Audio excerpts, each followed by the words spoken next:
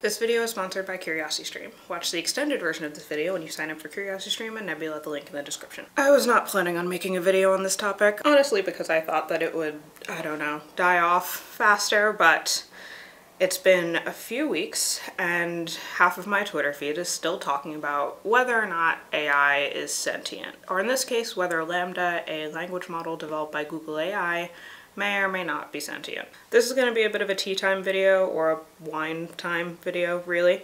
So the longer version of it will be up on Nebula because this turned into a little bit of a rant, but essentially be prepared for that. To go to the chase for this video, the answer is no, it's not.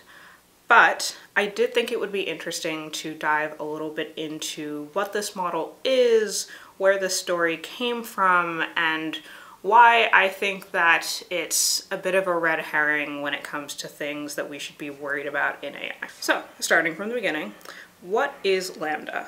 LaMDA is a conversation-based language model. So it stands for Language Model for Dialogue Applications. It was developed in order to be able to hold human realistic conversations via text. You can think of it as similar to a model like GPT-3, but really dialed into focusing on realistic dialogues between individuals. And so because this model is focused on dialogue, one of the really central ideas behind it is that if you're having a conversation with someone, conversations happen in context. And what I mean by that is that when we have conversations with people, we take into account what this person said, what we know about this person, what was discussed earlier in the conversation, the geographic context, and that's how we're able to have a dialogue that flows, that makes sense, that involves replies to statements that make sense in the context of that conversation. And importantly, LaMDA is designed to take the entire conversation into context when generating responses. So it's not just as if you ask a question, LaMDA generates a reply, and then you reply to that, and nothing that happened before is actually part of how LaMDA creates the next response. Everything that you've said before is part of how LaMDA formulates and generates the next response based on conditional probabilities. And so I really wanted to start by talking about what LaMDA is, because I think that it ties into why a person might think that a model like LaMDA is sentient, but also why it is not. So in early June, a Washington Post article comes out about Blake Lemoine entitled "The Google Engineer Who Thinks the Company's AI Have Come to Life." And essentially what Blake Lemoine is proposing, both internally at Google previously before he was placed on administrative leave, and in this article, is that in having conversations with LaMDA, this model, he believes that this model is sentient. Where in this case, sentient is defined as having the capacity to feel feelings, sensations, and have a depth of awareness of yourself as an individual relative to others. I actually think that this gets back to the Turing Test, and I'm gonna link a ton of articles in the description that you should definitely check out if you want to hear more about this topic. Dr. Emily Bender, who works in computational linguistics and NLP at the University of Washington, did a great both article in The Guardian and then also a segment on, I think, NPR that I'd highly recommend checking out. And I think she makes the very good point that the Turing test is this thing that we often talk about as a test to find out whether an algorithm is sentient.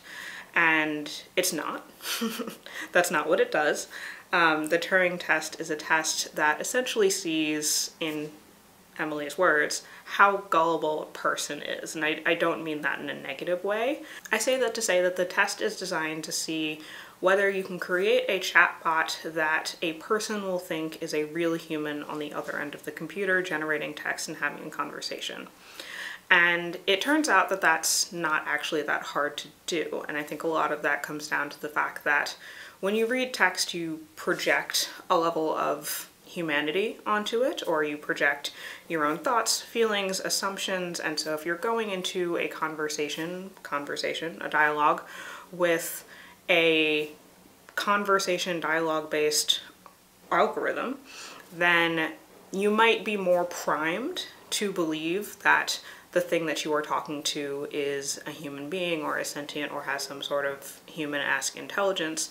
And more importantly, in my opinion, if you don't know that that's what you're interacting with, you would likely not have any cause to suspect that. So the second reason why LaMDA is not sentient is something that I mentioned earlier. It's just the fact that this is a model that's been designed to have human realistic conversations. So of course it sounds like a human. Interestingly, if you actually read through the document that he sent to his higher-ups at Google, including the conversation that he had with LaMDA that he felt exemplified sentience, a lot of the questions are somewhat leading, which I thought was interesting. So in particular, there's a question that says from lemoine, "I'm generally assuming that you would like more people at Google to know that you're sentient. Is that true?" So that's already assuming that the answer is yes, and I think that an algorithm would likely be primed to say yes to something like that.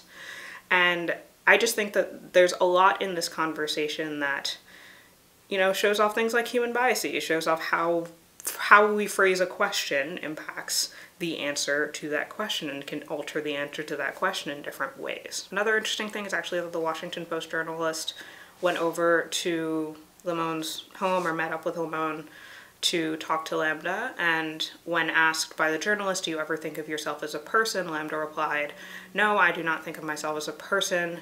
I think of myself as an AI-powered dialogue agent." So as you can see, there's a bit of priming that goes into how models like this respond to questions. That might skew one's interpretation of what or who they are interacting with in one direction or another, often just based on their prior beliefs or the context of the situation. So I'll stop there, but if you'd like to watch the full, roughly 20-minute version of this video, you can head on over to Nebula. If you haven't heard, Nebula is a streaming platform built by me and some of my friends, including people like Tierzu, Simon Clark, and Marquez Brownlee.